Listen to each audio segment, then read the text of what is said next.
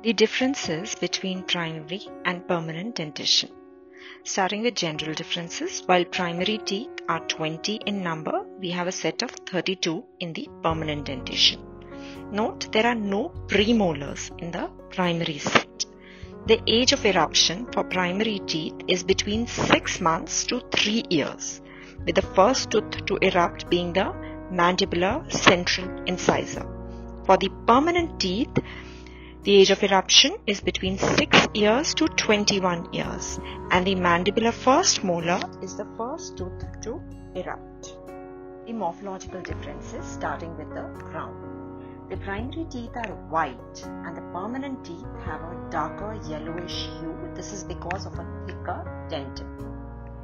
The mesiodistal width of the primary anteriors is much greater than the cervico-occlusal dimension, giving them a squarish appearance.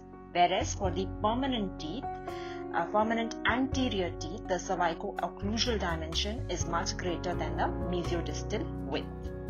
A marked cervical constriction is seen in the primary teeth with a very prominent cervical bulge or a cervical ridge. This is most prominent in the primary mandibular first molar. On the lingual surface, the primary teeth lack a well-defined cingulum. The permanent teeth have a prominent cingulum along with a well-defined lingual fossa. For the canines, the cusps in the primary teeth are sharp and pointed, giving it a conical appearance, whereas the canines of the permanent dentition have an elongated appearance.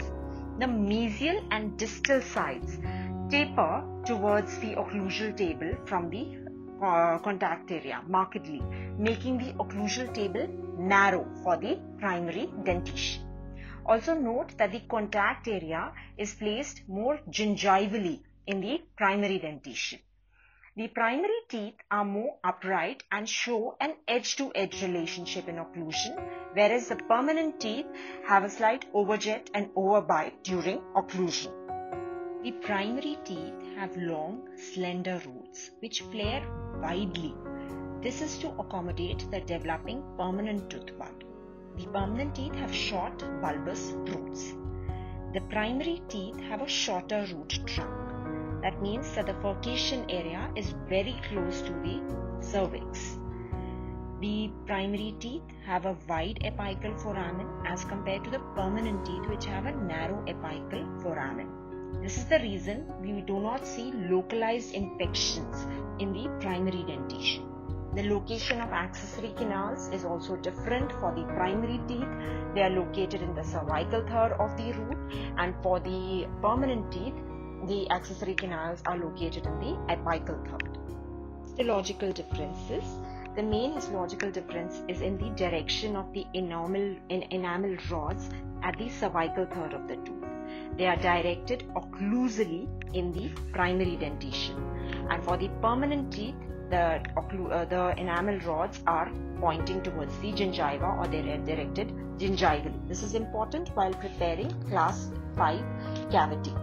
The dentin is more mineralized in the permanent dentition. The primary teeth have large pulp chambers with high pulp horns, which is the pulp is also more cellular and vascular with more potential for repair.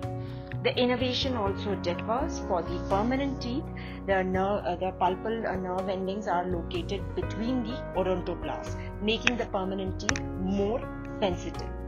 The periodontium, the primary teeth, have a thinner cementum with the absence of secondary cementum. Also, the IOP will show a very prominent lamina dura in the primary teeth. The significance of these differences is mainly in clinical treatment and management.